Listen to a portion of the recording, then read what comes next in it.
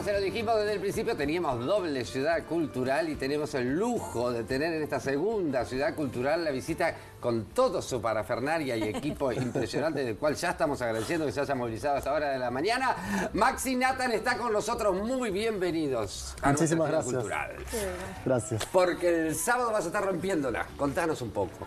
Y hace frío, entonces hay que tocar. Hay que vibrar. Sí, hay que vibrar, hay que tocar, y si hace calor también, siempre. Así que, bueno, estoy ahí en Inmigrantes el sábado. Inmigrantes, el sábado noche. Sí. Pero no estás solo. No estoy solo, aunque me gusta mucho tocar solo, pero más me gusta tocar con músicos que admiro un montón, y de eso aprendo. Entonces es como que lo uso como excusa también. Es una ida y vuelta, la música es así.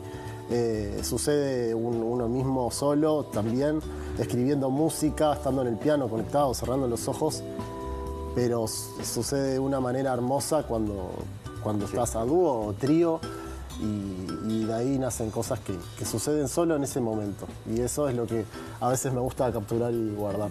Bueno, eso te iba a decir justamente, porque uno ve el espectáculo tuyo y de repente puede decir, están tocándolo todo por primera vez. ¿Te suena que es la primera vez que te...?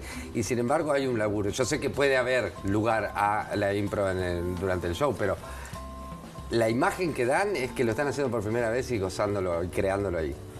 Eso, me alegro que me digas eso, que es algo importante, aunque haya muchas veces música escrita, o sea una obra de teatro, por más que todo esté predispuesto, que se note esa frescura, es algo súper bonito, eso me gusta mucho.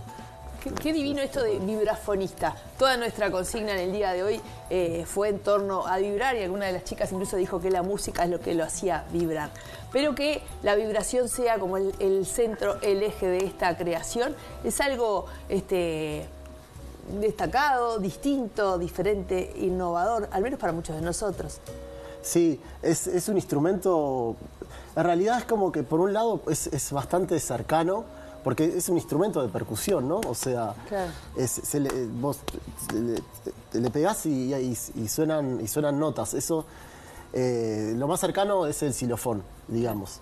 La diferencia, el vibráfono es, las placas son de metal, y las teclas, digamos, y tiene un pedal también, que si se aprieta ese pedal, el sonido se prolonga. Esa es lo que tiene diferencia con el xilofón o la marimba. Pero sí, lo más identificable es el xilofón, también la marimba, que se usa tradicionalmente en México, Guatemala. Igual nosotros no tenemos ni idea de lo que estás hablando, ¿no?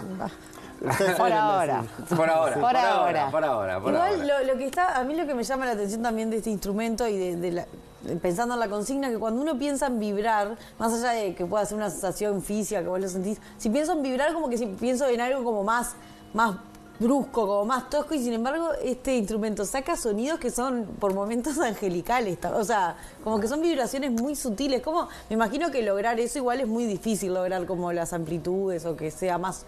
Te estoy diciendo todo el lenguaje de lo que a mí me parece, cero profesional, más amables o más suavecitos, es como muy difícil, me imagino. Tenés toda la razón. De hecho, hace poco, me acuerdo en verano, toqué en un lugar muy bonito en El Cabo. Ay, y me dijeron, tu sonido me hace dormir. Y claro, a veces o me habían dicho, me dormí todo. Claro. Y no sabía, qué bueno, pero bueno, te dormiste. Y tiene como eso, una particularidad de, sí, como vos decís, también angelical, algo sutil, algo que te lleva a veces a otros lugares. Es un instrumento, claro, que yo creo que hace vibrar y hace conectar de una forma súper bonita. Hay muchas formas, ¿no? Si uno está escuchando los tambores, una cuerda de tambores, ahí como que es más evidente, claro, que te llega, como cuando estás no sé, escuchando música más bailable, electrónica. Cuando estás por el del parlante. Sí, ahí es evidente.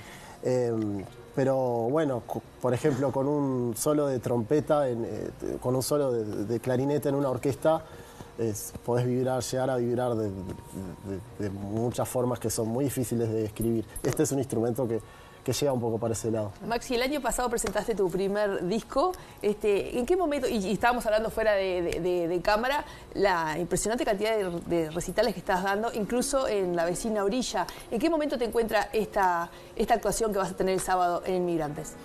Esta actuación es un poco un momento que a veces me gusta decir, bueno, acá freno un poquito y voy a hacer esta música, porque a veces sucede que es algo muy bonito, que ahora en la escena montevideana, creo yo, está mucho más permeable a música nueva, a música original, se le presta mucho más atención y muchos músicos nos cruzamos. Vamos haciendo pequeños shows, pequeños conciertos, pequeñas residencias que se van haciendo y a veces tengo la necesidad de frenar y decir, voy a hacer este concierto, este show, esta presentación o grabación también, o eso puede ser un disco, un video. Este show del sábado un poco forma parte de eso.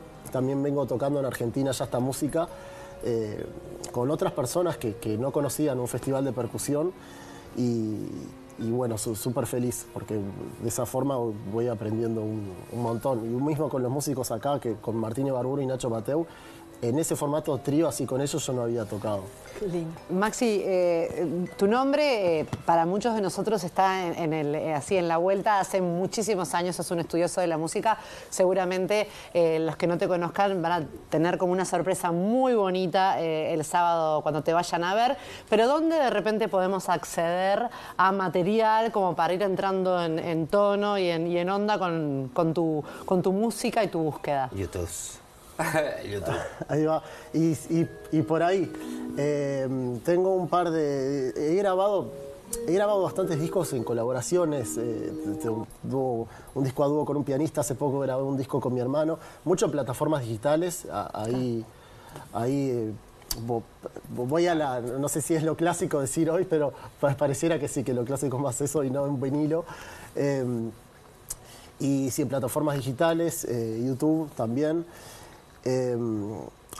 También tengo un par de discos con un grupo que se llama La Jarana, que ya tengo hace, cuando quiero acordar, 12, 13 años. Wow. También otro disco con un pianista.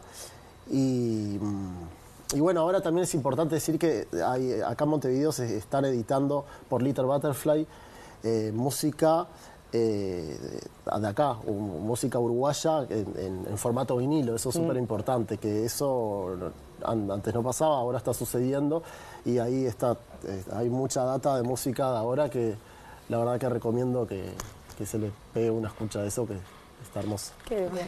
Hay una promesa, ¿no? Sí. Hay una promesa ya que me parece tenemos el honor de que nos hayas traído su instrumento, así que nosotros vamos a querer que nos toques algo. Pero pará, vamos a recordar, el sábado, Inmigrantes, a las 10 de la noche. 10 de la noche, sí. Ese es Poliaiguaná. Sí. Poliaiguaná.